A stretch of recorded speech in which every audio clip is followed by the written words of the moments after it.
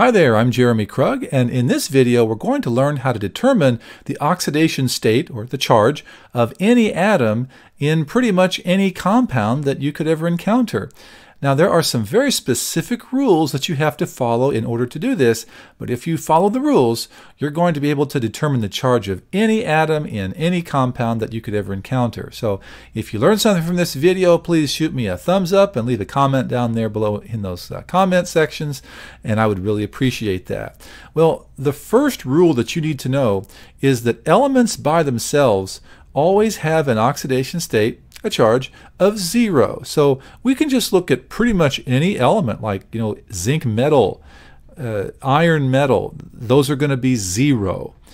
Even diatomic elements like oxygen, still going to be 0.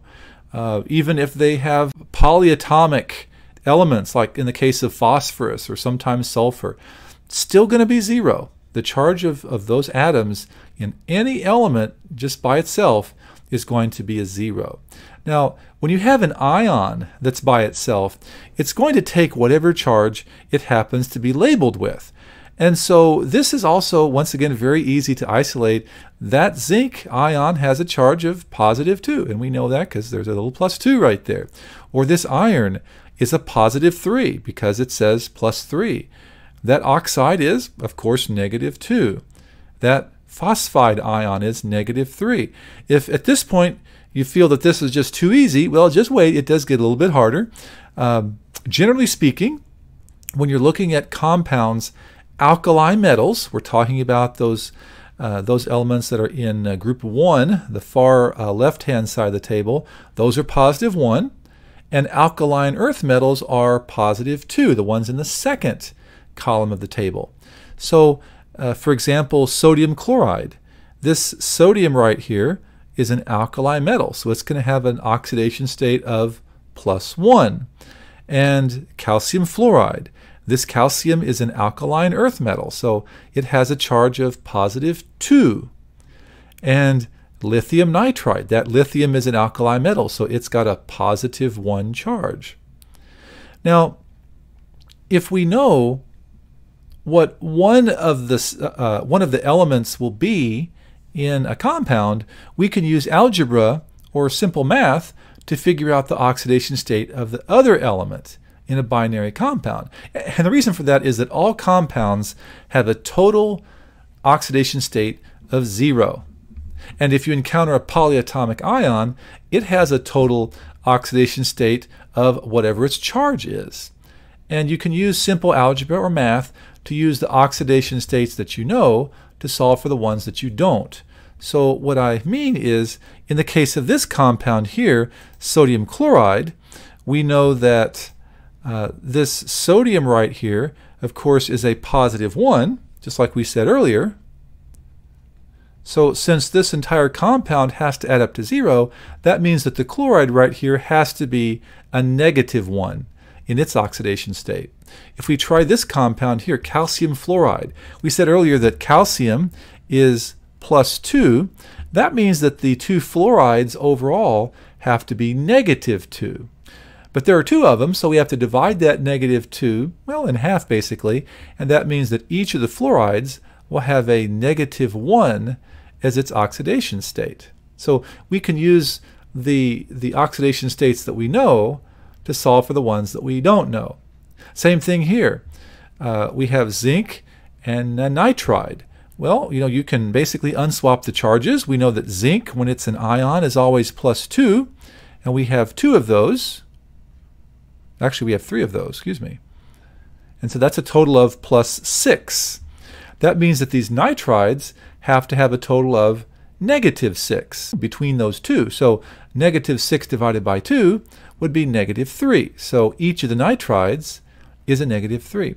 Of course, you could just unswap those charges and say that 3 means that the nitride's -3, and this 2 means that zinc is +2. You can do that as well. There are a couple different ways to solve these. Now, in a compound, oxygen is pretty much always going to be -2. There is an exception to that. If you see a peroxide, oxygen in a peroxide is -1. But in all in all honesty, that's not that common. So just be aware that oxygen in a peroxide is -1, but pretty much 90% of the time, oxygen is going to be a -2. So like in this case, we know that the oxygen is -2, and we have 3 of those. So that gives us a total of -6. That means that the iron has to account for a +6 between those 2 atoms there. So the only way for that to work is to have 2 ions of +3 apiece. So that tells us that the oxidation state of iron is +3. The oxygen, of course, is -2. We can try carbon dioxide.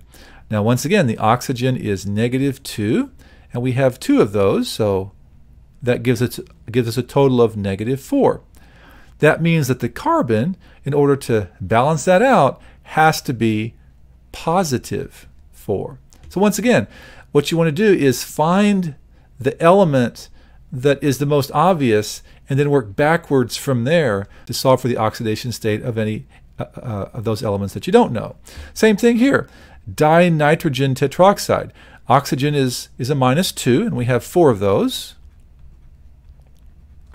And that gives us a total of -8.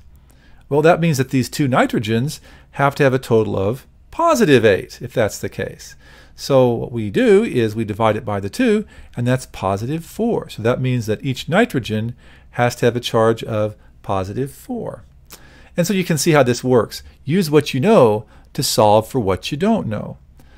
Generally speaking, hydrogen is going to be +1 when it's bonded to a nonmetal, and that's about probably 95% of the cases that you'll find. Maybe even more than that, I don't know. Very rarely or very occasionally, hydrogen will be bonded to a metal in what's called a hydride ion.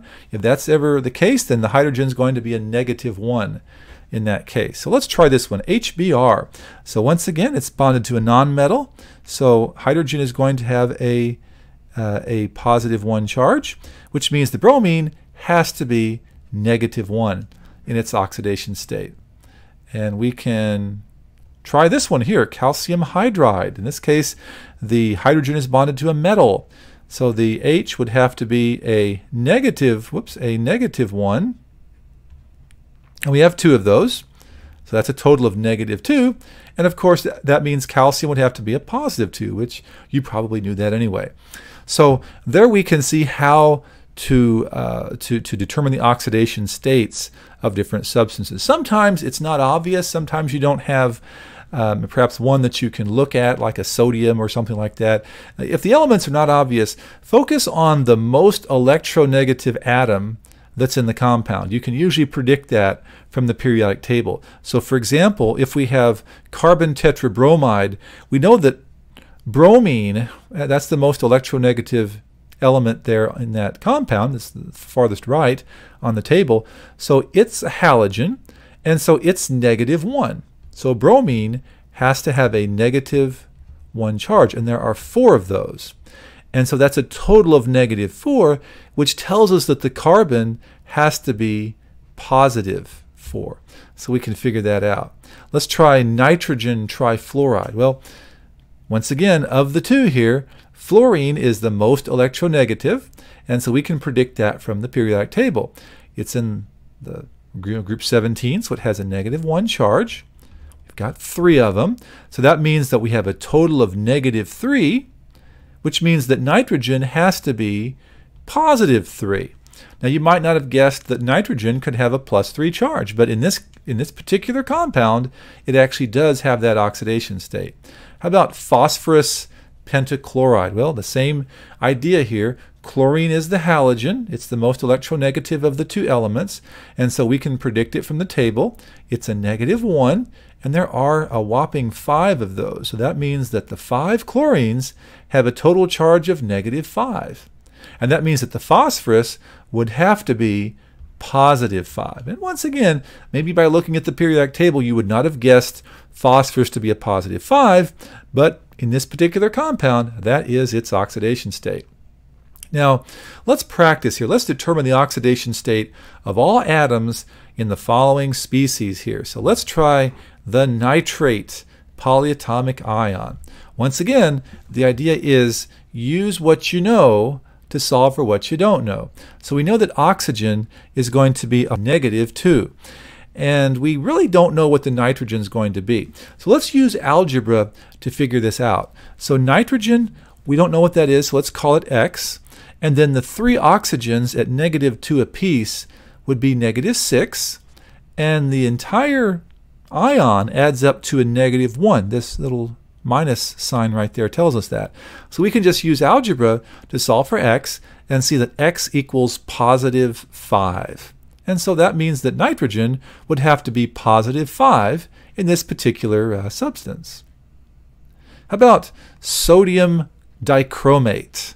Well, once again, use what you know to solve for what you don't know. We know that sodium is a +1. We know that oxygen is a -2. We don't really know about that chromium, do we? It's a transition metal. Those can have all kinds of charges. So let's set up a little algebra problem here. We have 2 sodiums at +1 apiece, so that's a +2. We don't know what the chromium will be, and we have 2 of those, so let's just call that 2x. And we have 7 oxygens at -2 apiece, so let's call that -14. And since this is a compound, it's going to add up to 0. So now all we have to do is solve for x. So when we simplify that, maybe 2x minus 12 equals 0, and then carry the minus 12 to the other side, and we can see that the x is going to equal +6. That means that the oxidation state of that chromium right there is actually a +6. Once again, you might not have guessed that, but chromium can certainly be a +6. Let's do a little bit more practice here. We're going to determine the oxidation state of all atoms in the following species. So we'll start with sulfur dioxide. Once again, the key is isolate one element that you're sure of, the one that's the most obvious, and work backwards from there. So we know oxygen looks to be the most obvious one. I'd call that a -2. And we have 2 of those. So that's a total of -4, which means that the sulfur has to be +4, doesn't it? You can use algebra, you can just eyeball that and see that sulfur has to be +4. Either way works. How about carbon disulfide? In this one, it's not really obvious either one of those, so let's focus on the most electronegative of those 2. The most electronegative would have to be sulfur, so that's the one that we're going to pinpoint the first. So that sulfur, it's in group 16, those are -2.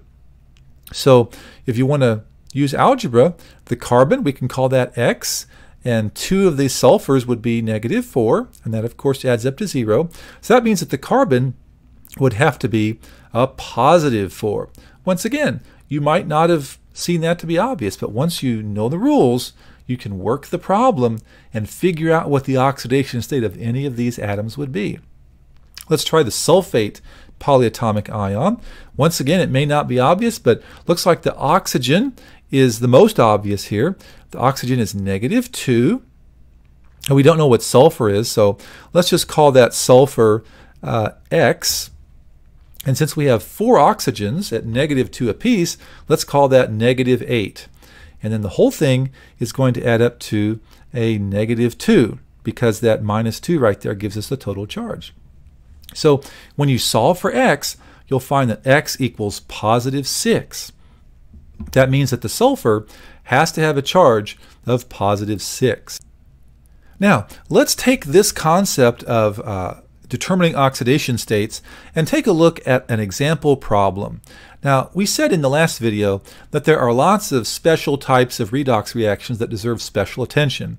We know that actually the combustion of hydrocarbons, that is a type of redox reaction. And if you have a hydrocarbon and it's combusted completely in oxygen gas, the products will always be carbon dioxide and water. So if you have this reaction right here, where a sample of methane gas is burned in air, hopefully you will remember from Unit 1, or actually Unit 0 of this series anyway, that methane is CH4. And we're burning it in air, so that means we're adding it to O2.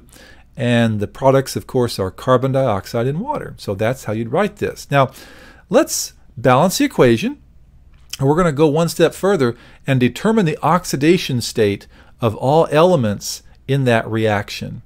So let's start with this methane here, this CH4 on the left. Now if we look at that, we should remember that the most obvious one is the hydrogen. And since it is, in a compound here, it's going to be a positive 1. And there are 4 of those. So that means that it's going to be a -4 for carbon.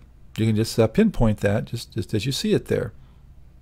Since it's bonded to a non-metal, hydrogen is going to be a +1. There are 4 of them. So your carbon has to be -4.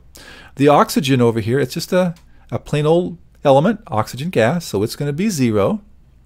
And then carbon dioxide, same process here. The oxygen is a -2, and there are 2 of those, so it's a -4. So your carbon has to be +4. Once again, use what you know to solve for what you don't know.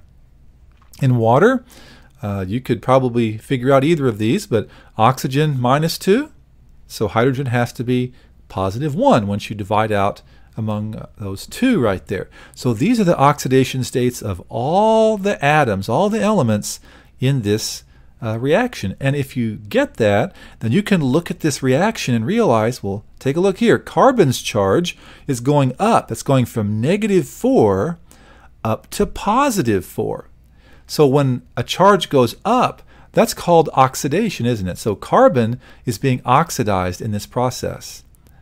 And then take a look at this. Oxygen, its charge is going down from 0 down to -2. So that means that oxygen is being reduced since this charge is going down. So you can use this concept of determining oxidation state, if you need to determine what's being oxidized and reduced in a reaction. I hope you've learned how to determine oxidation state now. If you have, then please go ahead and smash that thumbs up button, and I hope to see you on my next video where we're going to jump back to acids and bases and look at those reactions for a brief bit. Thanks for watching.